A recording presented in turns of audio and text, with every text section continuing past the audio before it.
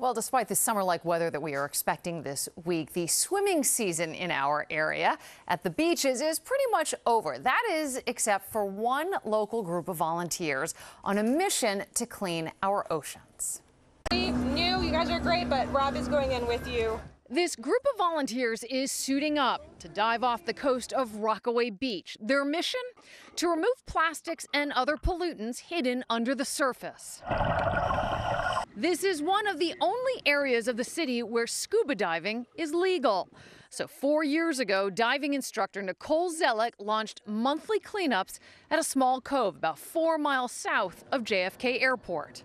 Caring for this dive site is a labor of love. We come every month. We come even in the winter months when it's cold because we've made a commitment. Just yards from the sand, Zellick says plastic bottles, candy wrappers, and miles of fishing line are mucking up the scenery and potentially endangering sea life. So this is our bread and butter over here.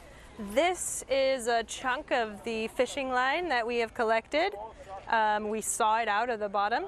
And then these are the lead weights. So that line, once it gets tangled, it can destroy lots of life. This group calls themselves Super Dive, and they're just one of thousands of similar groups worldwide, part of the Dive Against Debris network. They estimate by 2025, some 250 million tons of plastic will have found its way into the world's oceans.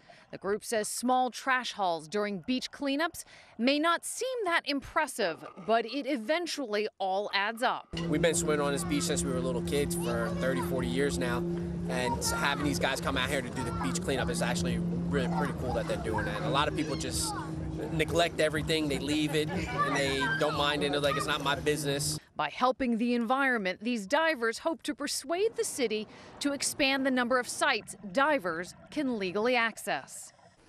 Well, the Dive Against Debris project invites organizers, what organizers call citizen scientists, to survey their diving sites to help catalog items that don't belong in the waterways.